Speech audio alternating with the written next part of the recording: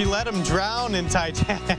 She didn't even ask to let him share his floating board, and Leo DiCaprio drowned. It was so terrible. All right, moving back on to positivity. Valentine's week is, of course, all about heart. And with that in mind, it's timely that our healthy living segment focuses on the heart. It is Congenital Heart Disease Awareness Week, and we learned more about that with the folks at Cardiology Associates.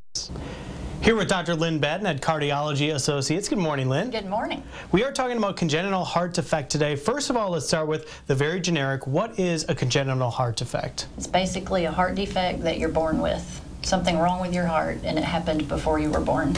How common are congenital heart defects? Only 1%. 1% doesn't sound like a whole lot unless it's your baby, and then that's about 100%. Right. It is the most common birth defect that we see.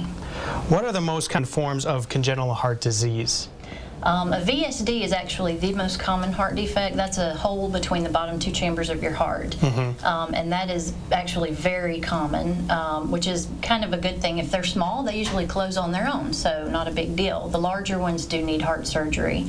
Tetralogy of Fallot is another one, more serious heart defect. Some people call it blue baby syndrome, and that one's more serious. We see a lot of that down here too.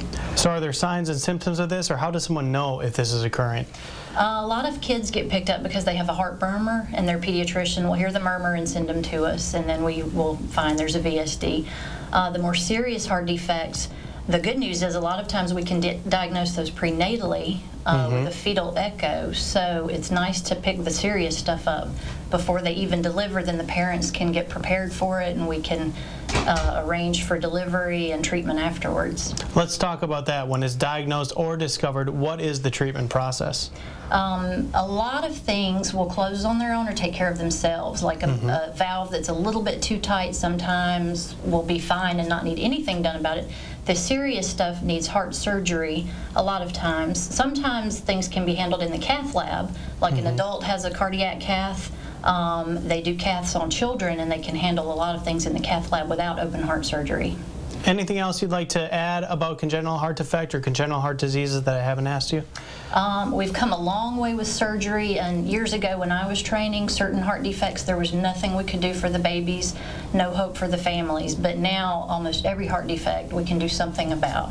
Well, that is great news, and of course, if you're watching at home and you have any questions, you can contact Dr. Lynn and the folks at Cardiology Associates. Thank you so much for spending some time with us this morning. Thanks for coming.